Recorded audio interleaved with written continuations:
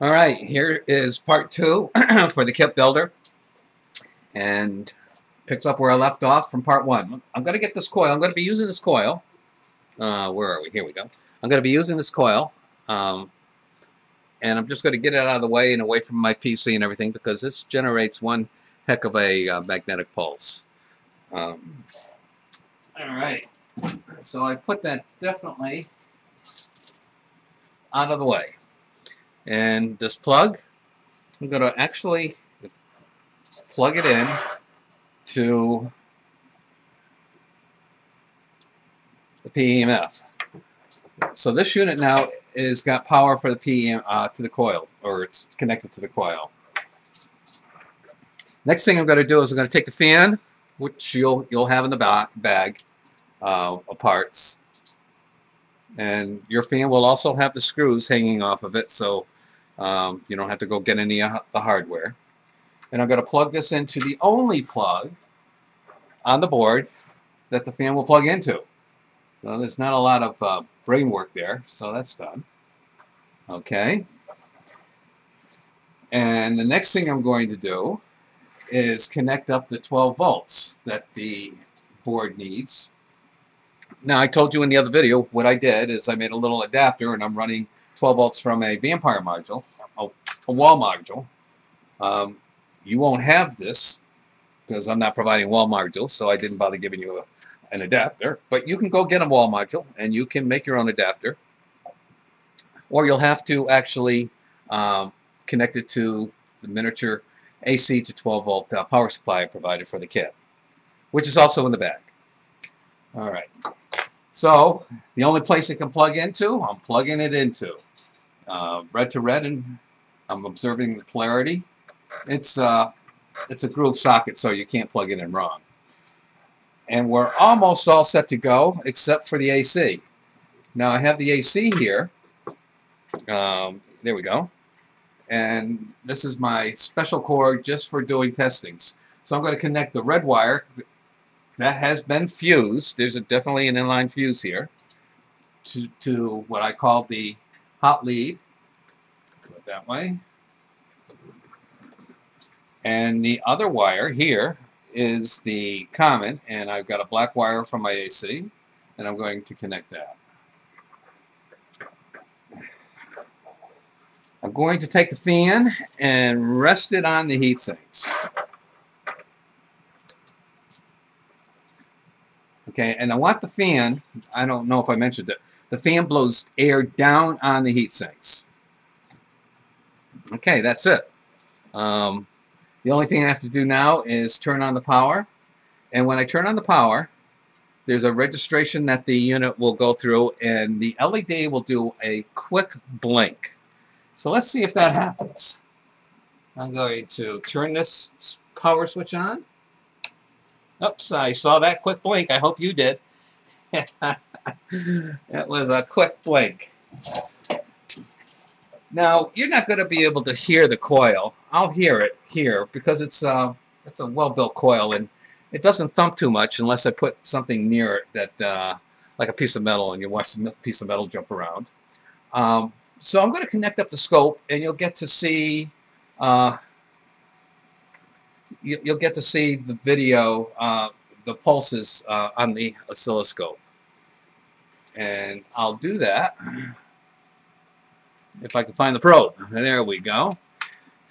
Now, I don't recommend you do this, but if you're a kit builder, you should have enough togetherness to avoid putting your fingers on anything that's hot. Like, don't touch that cap. I mean, that'll bite you bad. Don't touch the hot leads. That'll bite you bad. Don't touch the resistor. That'll bite you. You can touch these. There's no bite. This is all low voltage right here that I'm holding on the rotary switches. They're low voltage. There's a, oops, my fan. I knocked my fan off. Okay. And I'm going to rearrange this. I'm going to rearrange this so the switches won't keep knocking the cable on the fan. So now the fan's blowing on the heat sinks, and I do have access to the switches. Okay. So to connect my scope, I'm going to plug the special cable I made up into my outlet. Yeah, you can actually connect 2 coils. There's 3 plugs here. You can connect 2 coils. The unit will handle it just fine, providing the coils are designed right. And I'm going to connect ground to ground. And connect the probe to the hot lead. And this is a pulse. If I can get it on there. Nothing's touching. Okay. Bring this cable up here. Lay this down. Use this little extra resistor as a... Alright. Nothing is touching. I suggest that you lay this all out on a board and tape down things if you're going to do a preliminary test and evaluation. Don't do this. So the rule is, do as I tell you, not as I show you. Okay. Anything else I want to do here? Not that I can think of right off the bat. I guess I just want to start demonstrating it. I'm looking for the LED. Where's, oh, there it is. There's the LED. And I'm going to aim that towards the camera so you'll be able to see it flash, hopefully. Okay. All right, first thing I want to do is I've got to set the time for, I'm going to set the time for 1 minute, and I'm going to set the pulse to count to 1 a second. And this, when I set the start-stop switch, this is the logic start-stop switch. It's not the power start-stop switch. You will put a power switch in this AC source with the fuse and everything. So here's that little button, and it's this logic. And if I press it once, you can now see that the LED is flashing. Can you see that? Yeah, you can see that. And you can see pulses on here. And if I sync on channel 1,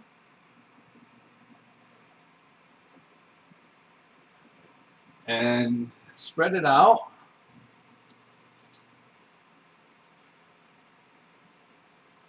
there you go. That's the pulse going out to the coil. I could show you some other interesting things, and I think I did in one of the videos. Showed you the stepping and the charging of the cap and so forth. Remember, do not touch anything except the switch and the rotaries. Okay, a couple of things to note. It's a start-stop, so if I press the stop, there we go, it stopped. And that's all there is to it. Now I'm going to dial in a speed. I'm going to the speed button. See the little red dot on top? And I'm going to dial it all the way to the max, position 6. And that's 5 pulses per second. Watch that little LED pop. You're not going to see the pulses come any faster.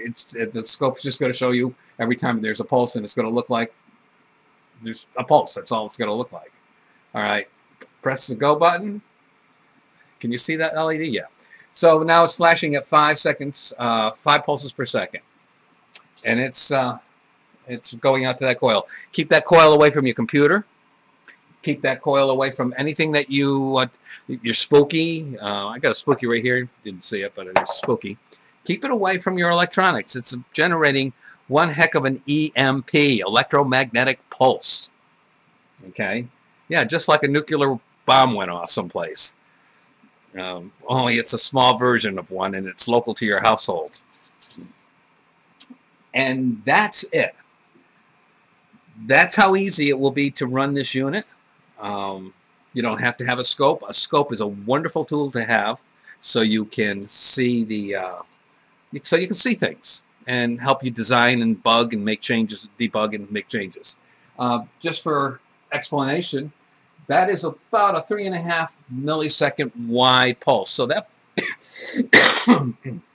oh, by the way, I just stopped because I had the timer set for a minute. So that pulse, let me start it up again.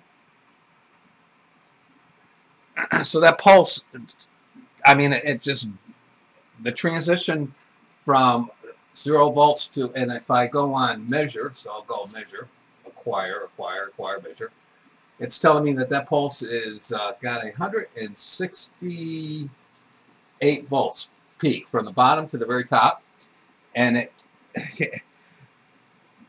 it just drops that charge from the cap into the coil in 3 milliseconds. And it does that 5 times a second when it's pulsing 5 times a second. So I think that covers it. You can always send me an email if there's a question. Most kit builders know what they're doing, so, and the schematics that I have, the documentation is decent. The schematic is accurate. The programming code is on the web, but don't go in there. Don't do it. You don't know what you're doing until you study the circuit and you look at the code. You've got to be a programmer.